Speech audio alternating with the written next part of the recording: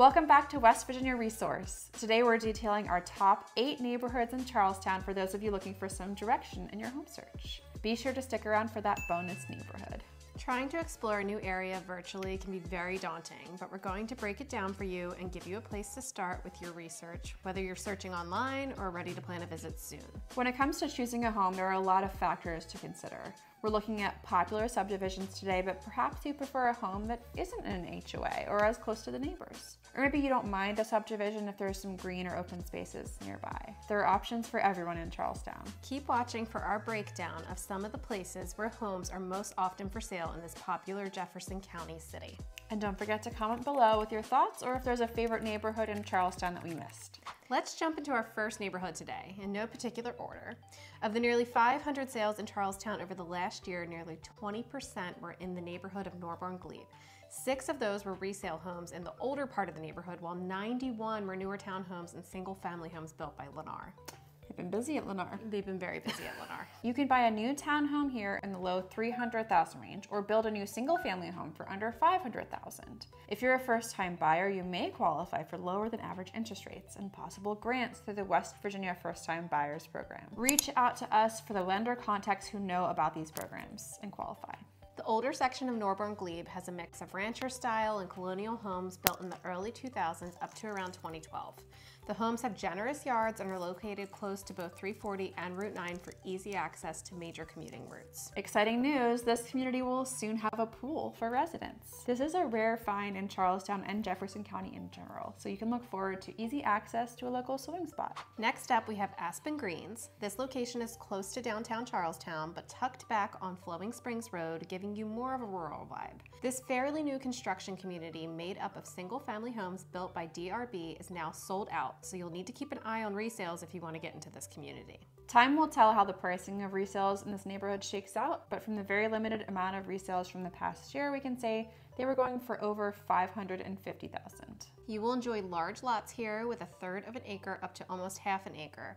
And the earth tones they chose for the home colors are very serene. That's true, I do really like the green a lot. Yeah. Enjoying our Charlestown neighborhood breakdown? We would love to have you as one of our subscribers. Hit that subscribe button to be part of our community and then comment below with any questions you have or insights to share about your West Virginia home search. Our next neighborhood is just east of Aspen Greens called Beallair. Written out, it really looks like Beallair, so don't get mixed up on that. True. We kept getting mixed up ourselves.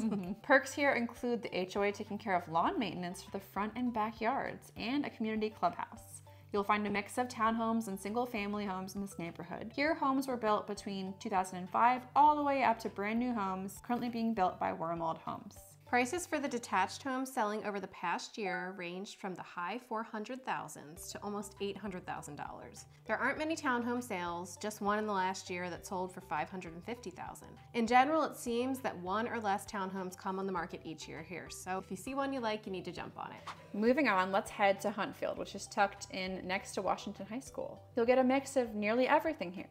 New construction and resales, townhomes and single-family homes. Yeah, and interestingly, out of the 55 homes sold here in the last year, 31 were actually new construction.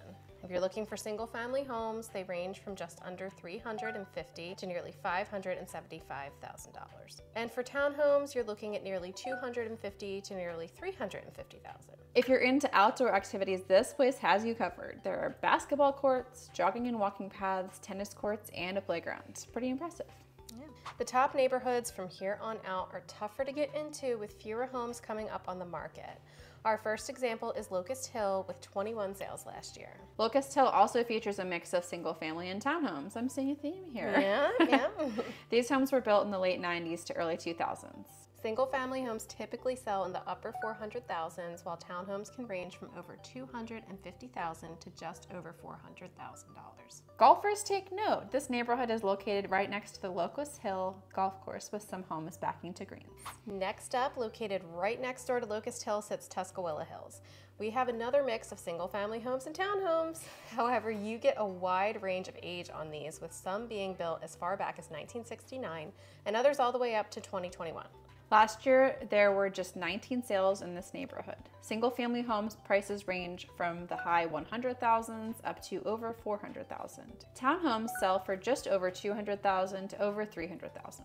This neighborhood really offers some great price points for first-time home buyers. It's also worth noting that this is one of the rare communities in Jefferson County with an age requirement in certain locations. Ooh, those exist? Well, a few years ago, a couple homes here sold indicating that the age minimum requirement was 45 plus years old, not the 55 that we're used to hearing.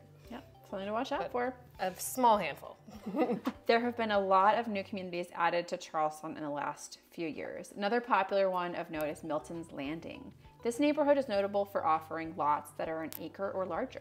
The development started at the end of 2022 with 19 homes sold there over the last year, ranging in price from $383,000 to nearly $623,000. There don't seem to be any amenities in the neighborhood at this time.